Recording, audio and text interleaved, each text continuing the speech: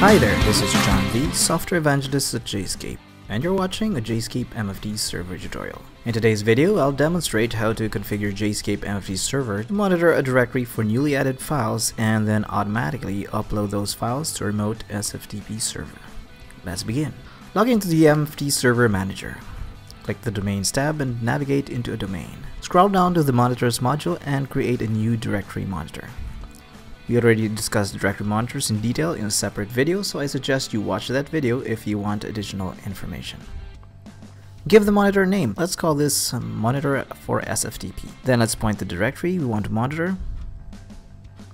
Let's make this directory monitor check the directory for newly added files every minute. And let's prohibit it from monitoring subdirectories. We just want this directory monitor to watch for newly added files, so let's uncheck these and click OK to proceed. We now have our newly created directory monitor right here. The next thing we need to do is create a trigger that will listen for a directory monitor file added event. Since there may be other directory monitors that could be raising the same event type, let's configure this trigger to respond only to a directory monitor file added event raised by the monitor we created earlier. Finally, let's add the SFTP file upload trigger action. This will be responsible for uploading the newly added file onto the remote SFTP server. Let's specify the hostname, username, password, and enter the file variable into the local file field.